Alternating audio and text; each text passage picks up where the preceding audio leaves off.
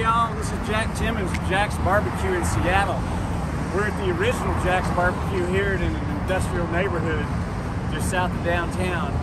It was an old dive bar. We bought it, made it into a barbecue joint. We've done that a couple times. Dive bars make good barbecue joints. Come on in. Show you around.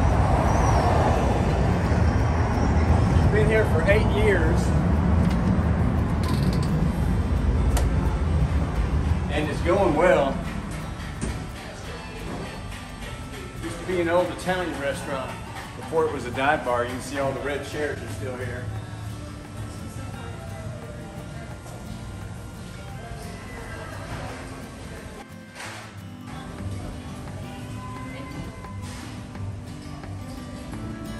They ship Boeing engines in big wooden crates. We throw the wood away and we get it from a reclaim center and actually make our furniture out of it. It's kind of fun.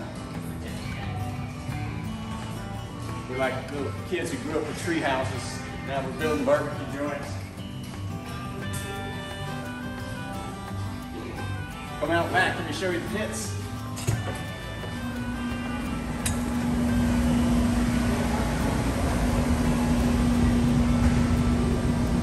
We got 3 giant pits here at this location that were made by some guys in Texas. Outhouse pits, they call themselves. Pretty funny. And we get wood from Texas and Oklahoma, mesquite wood, that we ship up. We use that for our main wood source. Found a rattlesnake in the wood pile a few years ago. It was pretty amusing. So, like most barbecue joints, keep the fire burning. This one's kind of winding down for the day. They've been going since 3 a.m. These are long chambers.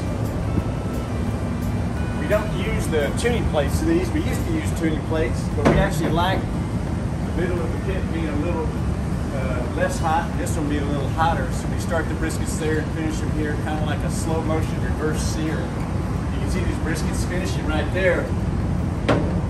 See some beef ribs. Getting ready for tomorrow. We do the beef short plate ribs like the Central Texas folks do. We've got some ribs that are in the middle of cooking right here.